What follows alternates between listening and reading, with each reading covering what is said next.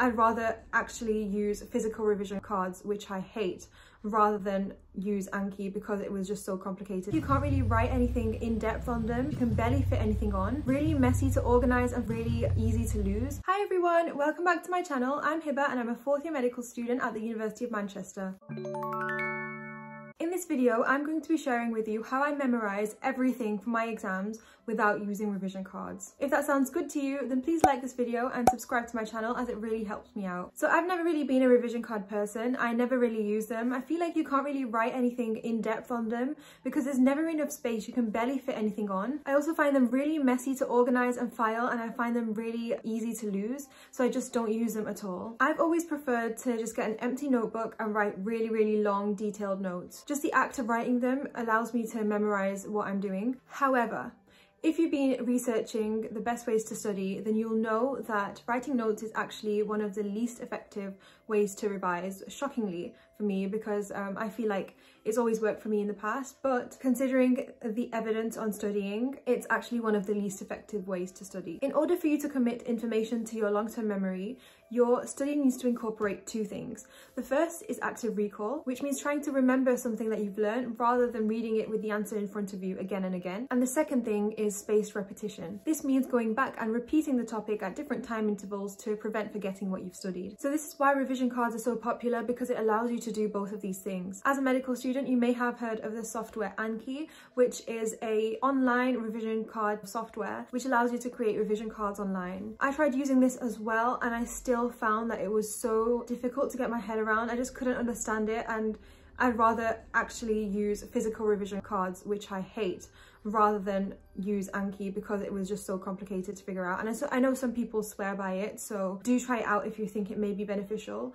But I'm going to, in this video, explain my way of doing things and my way of writing notes, which makes sure that I'm doing it in the way that helps me, but also doing it in a way to incorporate the evidence-based study techniques, the active recall, the spaced repetition, everything that kind of science has said is going to help me study. I found a kind of middle ground between writing revision cards and writing long notes, which incorporates active recall into it. So this is what I do. Firstly, if you're going to write notes about anything, change the title into a question. So if you're about to write a paragraph of notes about the management of bowel obstruction, instead of making the title "The Management of Bowel Obstruction," change the title to be a question. So what is the management of bowel obstruction? Doing this tiny tweak in your titles is actually going to prompt you to think about that and kind of just get your brain thinking about what it already remembers and how it's going to answer this question on this topic. Next, the main thing I want to talk about is how I actually lay out my notes. What you want to do is divide your page in half. As you can see, I've drawn a line down the middle and divided the whole page into half.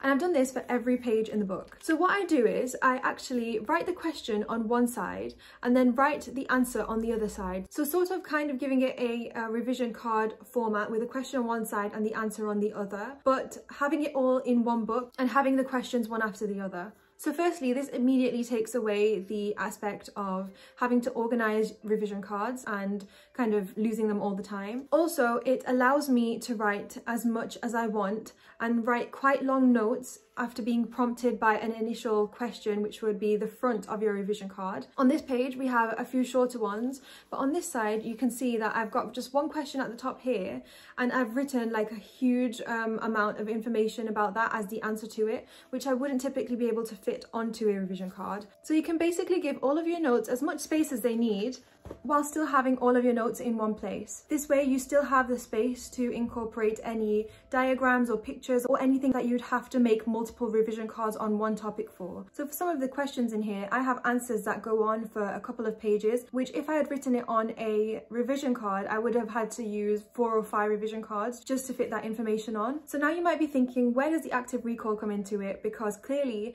if I read this, it's just like reading through notes. It's not going to be very effective because I can see the answer, it's right in front of me. So this is why we divided the page into two. You get a piece of paper or a piece of card or anything really that you have on hand with a straight edge.